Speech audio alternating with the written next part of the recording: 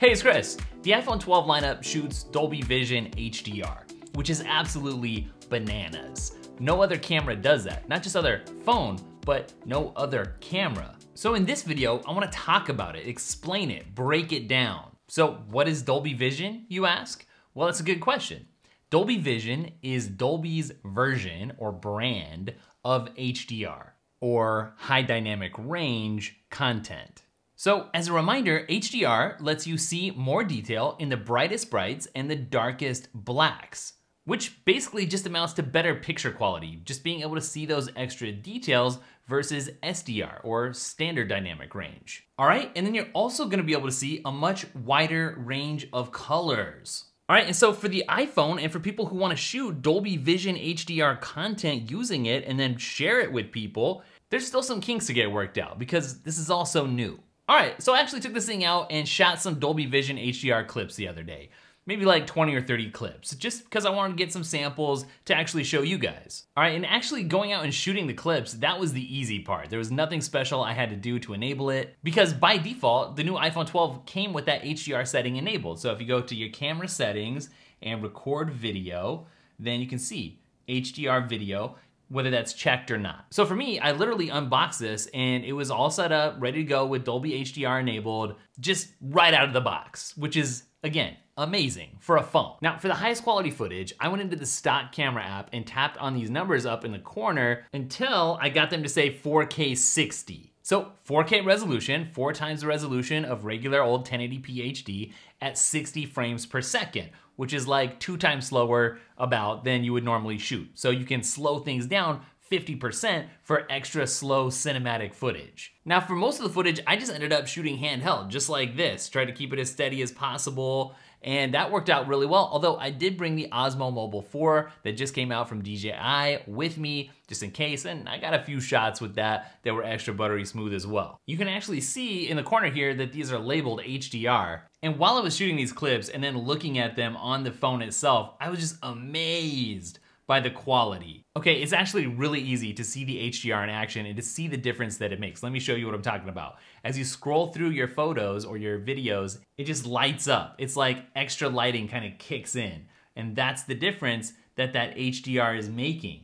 And it's a pretty big difference, honestly. You can really tell. So in places where the sky would have been blown out and I might not have seen some clouds, I could see some clouds. Or if I was shooting something like a building or a tree or a face or something where the sun was directly behind and, you know, making that subject darker with more shadow, I could see some detail in that shadow. And the colors absolutely did pop. And really, as I'm sitting here reviewing them even right now, it's the kind of thing where you really have to see it with your own 2 eyes to believe it. Now, that being said, I've uploaded a sample video of all these clips on the Daily Tech Clips channel. So if you wanna go check it out, I'll have that linked up down below. But you're gonna wanna see the rest of this video first to make sure that, number one, you can view the HDR content, and also just to make sure that you fully understand how it all works, because I don't know, it's just kind of a long story, so let's get into it. All right, so I shot some Dolby Vision HDR clips on my iPhone 12 Pro. From the Pro, I airdropped those clips over to the iPad Air, the 2020, the new one, the same one that I unboxed in a recent video. Also the same one that I wish I had stuck a Paperlike on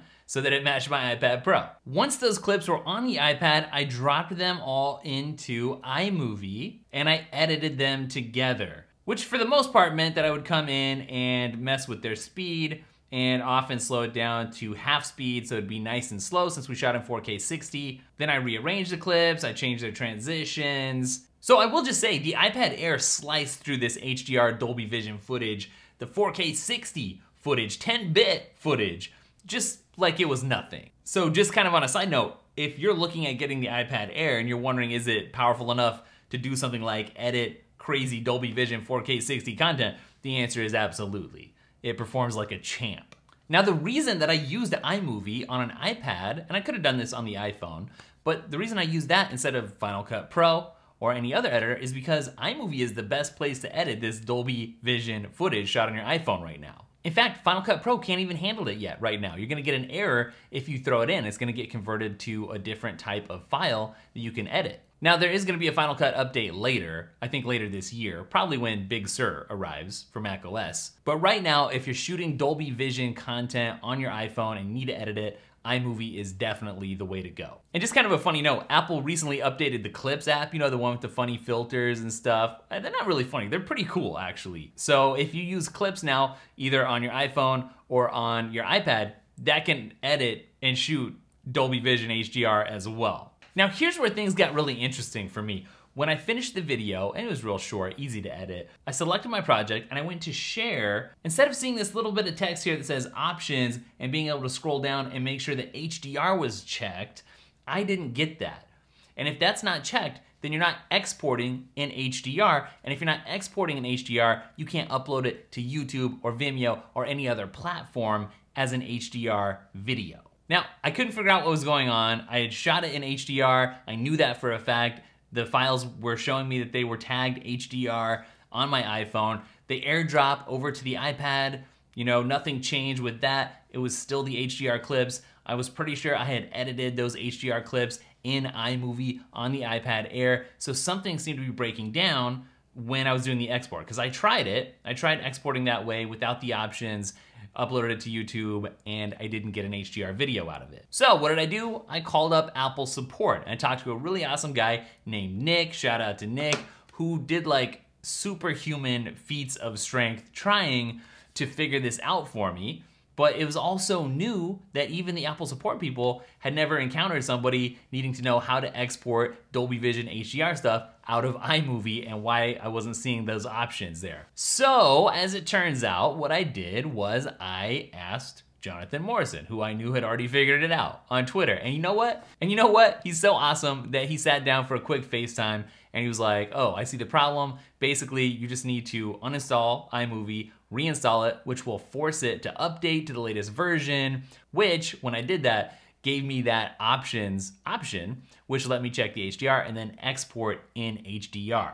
So long story short, if you're gonna be sharing this in HDR out of iMovie from your iPad or from your iPhone, just make sure that you've got that latest version of iMovie installed. And then you'll see this HDR toggle and you'll know that you're good to go. And by the way, if you haven't yet seen Jonathan's HDR Dolby Vision samples, then go check them out. They're over on his new channel, Jonathan and Friends, and I'll link that up down below too, because they're really amazing. But that's not the end of the story, because if you want to share this, where are you gonna share it? Probably via YouTube.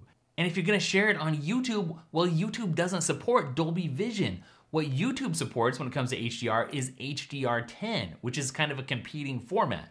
So if you go and you upload the project that you exported from iMovie that is Dolby Vision, and you upload that to YouTube, what's gonna happen is YouTube is gonna convert that into HDR10, to the best of my knowledge. And again, it's not like you can just go Google this and figure out how all this stuff works, because it's so new that the support documents just aren't out there. And even Apple support itself hasn't yet been apprised of how all this works. And here's the other thing, that clip that I uploaded to the Daily Tech Clips channel, that's a sample of Dolby Vision that you can check out, well, it hasn't even finished processing in HDR yet. I uploaded it on gig internet sometime last night, let it process overnight, and it still hasn't processed past 720p, and it hasn't processed into HDR yet. Nevertheless, depending on when you're watching this, whether it's right after I uploaded or if it's been a couple weeks or something, you can go check out that sample and just kind of get an idea for how it looks, hopefully at least in HD if it's processed yet, and hopefully with that HDR. But the caveat is that it's gonna be HDR10, I think, and not Dolby Vision technically. And again, you can go check out Jonathan Morrison's music video that he shot, which has a link in the description to just the actual Dolby Vision footage. But there's another wrinkle here. You can't just go and view HDR content on any device. You have to have a device that's actually capable of displaying HDR content. And again, we kind of have this format war happening. So if your monitor, for instance, supports HDR10 or your TV supports HDR10, then you're not gonna be able to see Dolby Vision content.